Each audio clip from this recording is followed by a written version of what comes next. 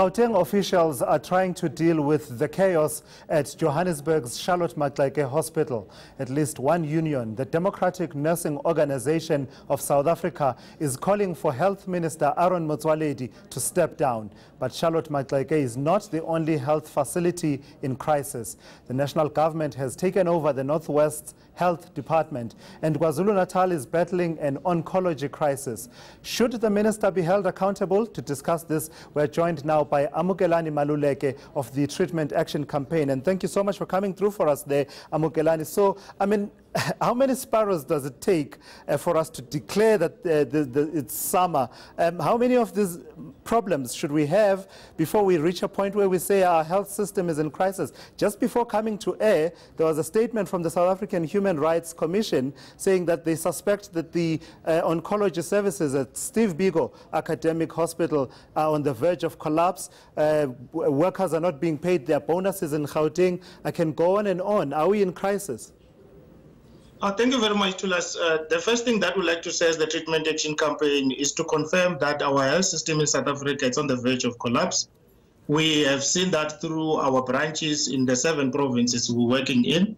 We also then, on the very same note, call upon government to satisfy the needs of the workers.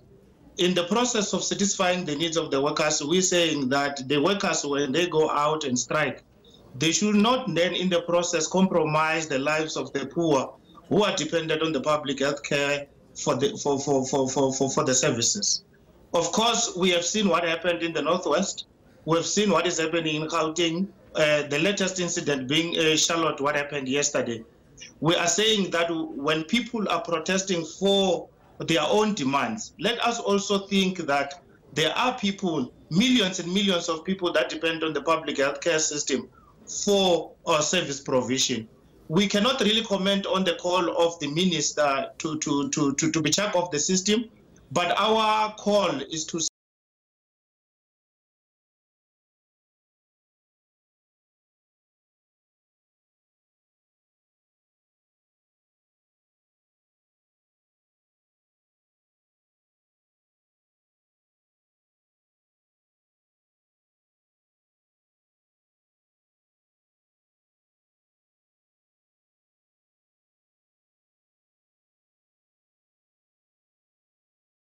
the minister himself with the MECs of health in the province to have control over the policies of health that need to be implemented in the province. So, Amukelani, in terms of what you're saying now, you're saying you're observing that our health system is on the brink of collapse. A very powerful statement that you make there. And you're saying you're seeing it in 7 of the country's provinces. Which ones are those?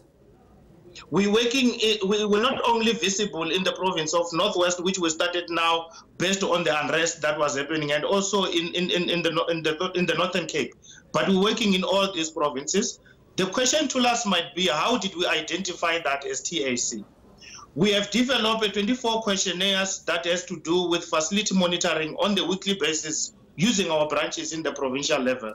So we're identifying that there are a lot of challenges in the primary health care as well as the hospital service, where our hospital, as we speak now, remains the white elephant, where people just go and sit the whole day. And then there are people who that go to the hospital as early as 5 o'clock. They come back out of the hospital as late as 5 o'clock. And they are sitting in the OPD in the hospital and they are not attended to. The challenges we're identifying with is the management system that is being employed in hospital does not cater for the poor. They need to be government need to really look into the whole process of managing the health system in provinces and attach that to the political links that exist to say the minister need to have controls and work together with the MECs so that they are able to challenge this using the policies that exist in the country.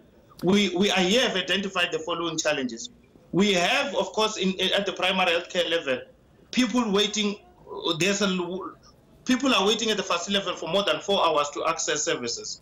If you are there just to collect your treatment and you're supposed to move and go to work, it means that for that day you won't go to work, or you just have to sit. And in some instances, you're waiting for that 4 hours just to be told that we do not have a medication at the disposal. So that on its own suggests that our health system is on the verge of collapse, and we really need to look into how possible can we upscale and resolve the challenges that exist today. Yeah, and just finally then, Amukelani, let me ask you directly now about this question around the amount of responsibility that the minister must shoulder. Of course, it's a devolved system in that it's not only administered at national level, but ultimately it is in coordination, and he leads the coordination. And when you see situations arising and the explanation is that the minister was simply not aware, is that good enough for you? I know that he doesn't appoint the MECs and they don't report to him, but he's the coordinator of the system at the end. Tell us on what happened in Charlotte yesterday. Reality is, if common sense was common, the first person who was supposed to arrive at Charlotte yesterday was supposed to be MEC Gwen.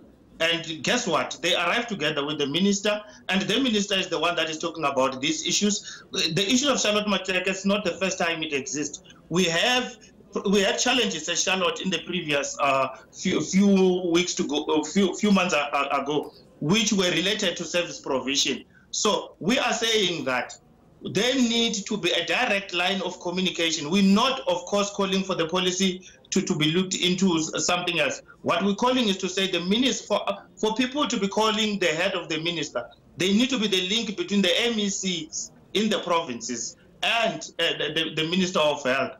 The premiers need to take a lead into ensuring that the people who are leading the Department of Health in provinces are capable people and are people who have the interest of the poor at heart. And they also need to respond to the struggles of the workers.